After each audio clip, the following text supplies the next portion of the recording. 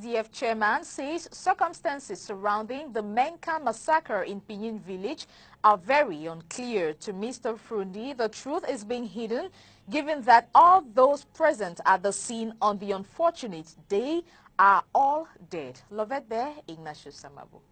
The Menka incident in Pinyin village, where 27 young boys and girls were killed by the forces of law and order, has been described as the deadliest since the start of the Anglophone crisis. The chairman of the Social Democratic Front, Fru Ndi, commenting on the issue for the second time, says the circumstances surrounding the Menka massacre leaves heavy suspicions. There's suspicion, heavy suspicion, onto what happened. It is ridiculous that members of the armed forces killed everybody who was within that premises. One of the boys that was wounded on the mouth and the nose was bleeding profusely.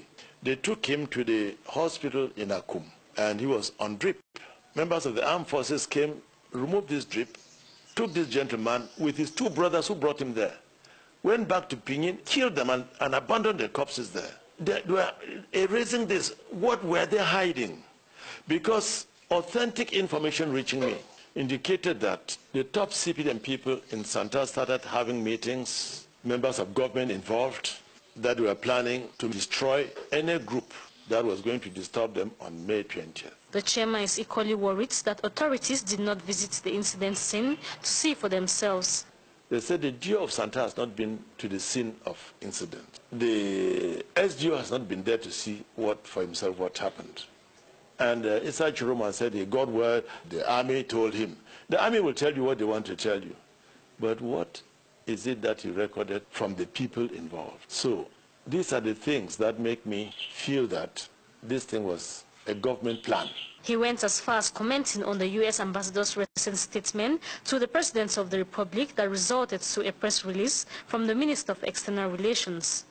A few weeks before, the American ambassador brought the planes that the American government gave Mr. Biya to combat terrorism in the north.